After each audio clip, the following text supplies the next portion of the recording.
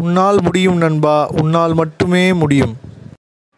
Hi friends, this is Vincent. கணிதம் கடினம் அல்ல, மேக்ஸ் இஸ் நாட் டிஃபிகல்ட். இன்றைக்கி வந்து எக்ஸைஸ் 1.1ல் 7th சம் பார்க்க போகிறோம். ஏபி அப்படின்னு சொல்லிட்டு நம்ம 2/2 மேட்ரிக்ஸ் கொடுத்துருக்காங்க. நம்ம AB whole power inverse equal to be inverse into A inverse அதை ப்ரூவ் பண்ணணும். ஏற்கனவே நம்ம வந்து எக்ஸாம்பிள் 1.9 பார்த்துருக்கோம். இதே மாடல் தான். ஓகே ஃப்ரெண்ட்ஸ், இப்போ நம்ம பார்த்தோம்னா எல்ஹெச்எஸ் ஃபஸ்ட் எடுத்துக்குவோம். எல்ஹெச்எஸில் என்ன இருக்குதுன்னு பார்த்தீங்கன்னா ஏபி இன்வர்ஸ் இருக்குது. அப்போ நமக்கு என்ன வேணும்னா ஏபி வேணும் ஃப்ரெண்ட்ஸ். அப்போ ஏ வந்து 3 2 7 5. அடுத்து பார்த்தோம்னா இங்கே -1 -3 5 2. இது ரெண்டே நம்ம மல்டிபிள் பண்ணோம். அப்போ ஃபஸ்ட்டு ரோ ஃபஸ்ட்டு காலம். அப்போ பார்த்தோம்னா -3 + 10. அடுத்து -9 அப்புறம் +4. அடுத்து பார்த்தோம்னா -7 + 25. அடுத்து பார்த்தோம்னா -21 + 10. இதை அப்படியே என்ன பண்ணணும் ஃப்ரெண்ட்ஸ், சிம்ப்ளிஃபை பண்ணணும். சிம்ப்ளிஃபை பண்ணோம்னா நமக்கு 7. இதை ரெண்டையும் மைனஸ் பண்ணோம்னா 5. அடுத்து பார்த்தோம்னா -7 அப்புறம் என்ன இருக்குது ஃப்ரெண்ட்ஸ் 25 இருக்குது. அப்போ என்ன வரும் 18 வரும். அடுத்து இங்கே -11. அப்போ இதுதான் ஏபியோட வேல்யூ இப்போ நம்ம ஏபியை மல்டிபிள் பண்ணி கண்டுபிடிச்சாச்சு. நெக்ஸ்ட்டு நமக்கு என்ன வேணும்னா ஏபி இன்வர்ஸ் வேணும். ஏபி இன்வர்ஸோட ஃபார்முலா பார்த்தோம்னா 1/determinant of AB into adjoint of AB. அப்போ 1/determinant of ABனா இங்கே தான் AB இருக்குது. இது ரெண்டையும் நம்ம கிராஸ் மல்டிபிள் பண்ணோம்னா -77. இது ரெண்டையும் நம்ம கிராஸ் மல்டிபிள் பண்ணும்போது -90 வரும். ஆனால் இங்கே என்ன பண்ணணும் +90 போடணும். அடுத்து பார்த்தோம்னா adjoint of AB. adjoint of ABனா இது ரெண்டையும் அப்படியே என்ன பண்ணணும் எக்ஸ்சேஞ்ச் பண்ணுறோம்.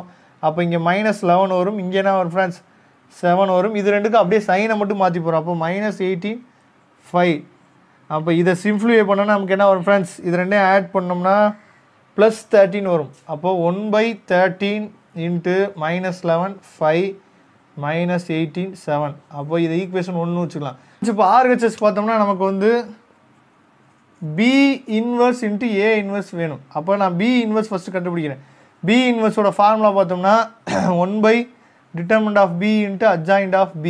அப்போ பிக்கு டிட்டர்மினன்ட் போகிறோம். பிக்கு டிட்டர்மினன்ட் போட்டால் இது ரெண்டே கிராஸ் மல்டிபிள் பண்ணோம்னா -2. இது ரெண்டே கிராஸ் மல்டிபிள் போட்டோம்னா -15 வரும். ஆனால் இங்கே என்ன பண்ணோம் +15 போடணும். அடுத்து இதுக்கு என்ன பண்ணுறோம் ஃப்ரெண்ட்ஸ் adjoint. இது ரெண்டே என்ன பண்ணுறோம் அப்படியே எக்ஸ்சேஞ்ச் பண்ணி எழுதுங்க. 2 -1. இது ரெண்டுக்கும் சைனை மட்டும் மாற்றி எழுதுங்க. -5 அடுத்து 3.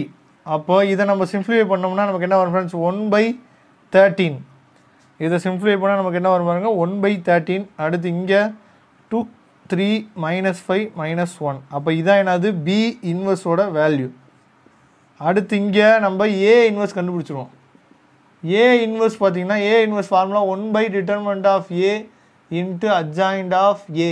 நான் எதுக்கு எல்லா இடத்துலையும் ஃபார்முலா எழுதிட்டே இருக்கேன்னா மேக்ஸை பொறுத்த வரைக்கும் நீங்கள் எந்தெந்த இடத்துல ஃபார்முலா எழுத முடியுமோ அங்கங்கே ஃபார்முலா எழுதுங்க ஃப்ரெண்ட்ஸ். கண்டிப்பாக சமூக தப்பாக இருந்தாலும் ஏதாவது ஈவு இறக்கப்பட்டு என்ன பண்ணலாம் 1 மார்க்கோ இல்லை 1/2 மார்க்கோ போகிறதுக்கு சான்சஸ் இருக்குது. அதனால் எங்கெங்கே ஃபார்முலா எழுத முடியுமோ அங்கெல்லாம் ஃபார்முலா எழுதுங்க. அப்போ இங்கே determinant of A பண்ணுறோம். determinant of A போட்டால் இது ரெண்டையும் கிராஸ் மல்டிபிள் பண்ணோம்னா 15. இது ரெண்டையும் நம்ம கிராஸ் மல்டிபிள் பண்ணோம்னா 14 வரும். ஆனால் இங்கே என்ன பண்ணணும் -14 போடணும். அடுத்து adjoint of B, adjoint of A. அப்போ இதுக்கு என்ன பண்ணுறோம் அப்படியே எக்ஸ்சேஞ்ச் பண்ணி எழுதுங்க. அதாவது இங்கே 5 இங்கே 3. இது ரெண்டுக்கு என்ன பண்ணோம்னா சைனை மாற்றி போடணும். -7 -2. அப்போ ஏ இன்வர்ஸோட வேல்யூ பார்த்தீங்கன்னா இது ரெண்டையும் மைனஸ் பண்ணால் 1. அதனால் அப்படியே விட்டுடலாம். 5 -2 -7 3. அப்போ இதான் என்னது ஏ இன்வர்ஸோட வேல்யூ. இப்போ ஏ இன்வர்ஸ் கண்டுபிடிச்சாச்சு ஃப்ரெண்ட். அடுத்து என்ன பண்ணணும் இது ரெண்டையும் நம்ம மல்டிபிள் பண்ணணும். ஓகே ஃப்ரெண்ட்ஸ், இப்போ பி இன்வர்ஸ் ஏ இன்வர்ஸ் இருக்குது. இது ரெண்டையும் நம்ம என்ன பண்ணுறோம் மல்டிபிள் பண்ணுறோம். B inverse into A inverse. அப்போ 1/13 அப்படியே வச்சுக்குவோம். இங்கே 2 3 -5 -1. இங்கே 5 -2 -7 3. அப்போது 1/13 அப்படியே இருக்கட்டும். இதை நம்ம மல்டிபிள் பண்ணுறோம். ஃபஸ்ட்டு ரோ ஃபஸ்ட்டு காலம். அப்போ என்ன வருவாங்க 10. இது ரெண்டையும் மல்டிபிள் பண்ணால் -21. அடுத்து பார்த்தோம்னா ஃபஸ்ட்டு ரோ செகண்ட் காலம் -4 +9. அடுத்து பார்த்தோம்னா -25. அடுத்து பார்த்தோம்னா இது ரெண்டையும் மல்டிபிள் பண்ணோம்னா +7. நெக்ஸ்ட்டு +10 -3. அப்போ இதை சிம்ப்ளிஃபை பண்ணோம்னா 1/13. இங்கே என்ன வரும் ஃப்ரெண்ட்ஸ் -11. இங்கே என்ன வரும் 5. இது ரெண்டையும் நம்ம மைனஸ் பண்ணோம்னா -18. இங்கே 7. அப்போ இதுதான் ஃப்ரெண்ட்ஸ் பி இன்வர்ஸ் ஏ இன்வர்ஸோட வேல்யூ. இதை ஈக்குவேஷன் 2ன்னு வச்சுக்கலாம். அப்போ ஈக்குவேஷன் 1 2 நமக்கு என்னவா இருக்குது ஈக்குவலாக இருக்குது. அதனால் நம்ம என்ன பண்ணியாச்சு, இதை வெரிஃபை பண்ணியாச்சு. ரொம்ப ஈஸியான சம் ஃப்ரெண்ட்ஸ். ஓகே ஃப்ரெண்ட்ஸ், நம்ம நெக்ஸ்ட் சம்மில் சந்திக்கிறேன். அதுவரை உங்களிடம் விடைபெறுவது உங்கள் நண்பன் வின்சென்ட். தேங்க்யூ.